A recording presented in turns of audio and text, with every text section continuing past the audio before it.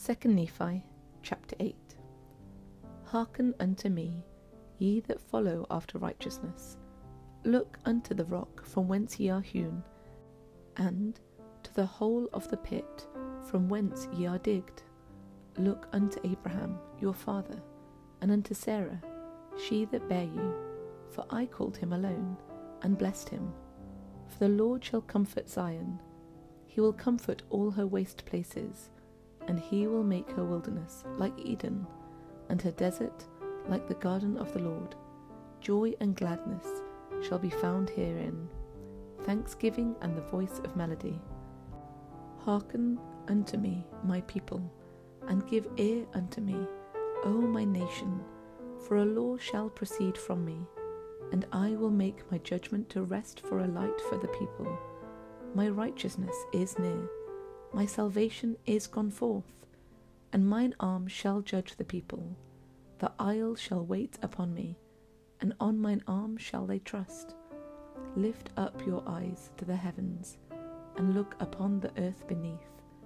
For the heavens shall vanish away like smoke, and the earth shall wax old like a garment, and they that dwell therein shall die in like manner.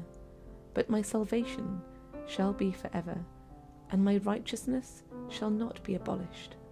Hearken unto me, ye that know righteousness, the people in whose heart I have written my law.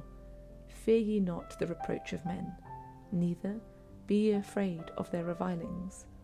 For the moth shall eat them up like a garment, and the worm shall eat them like wool. But my righteousness shall be for ever, and my salvation from generation to generation.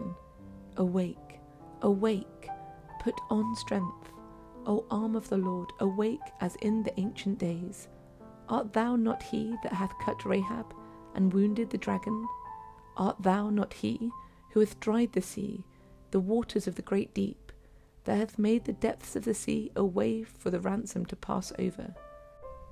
Therefore the redeemed of the Lord shall return, and come with singing into Zion, and everlasting joy and holiness shall be upon their heads, and they shall obtain gladness and joy.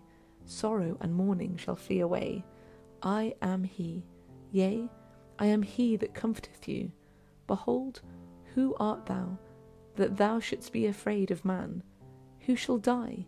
And of the Son of Man, who shall be made like unto grass? And forgettest the Lord thy Maker, that hath stretched forth the heavens, and laid the foundations of the earth, and hast feared continually every day, because of the fury of the oppressor, as if he were ready to destroy. And where is the fury of the oppressor? The captive exile hasteneth, that he may be loosed, and that he should not die in the pit, nor that his bread should fail. But I am the Lord thy God, whose waves roared. The Lord of hosts is my name, and I have put my words in thy mouth, and have covered thee in the shadow of mine hand, that I may plant the heavens, and lay the foundations of the earth, and say unto Zion, Behold, thou art my people. Awake, awake, stand up, O Jerusalem, which hast drunk at the hand of the Lord the cup of his fury. Thou hast drunken the dregs of the cup of trembling wrung out, and none to guide her among all the sons she hath brought forth, neither that taketh her by the hand of all the sons she hath brought up. These two sons are come unto thee.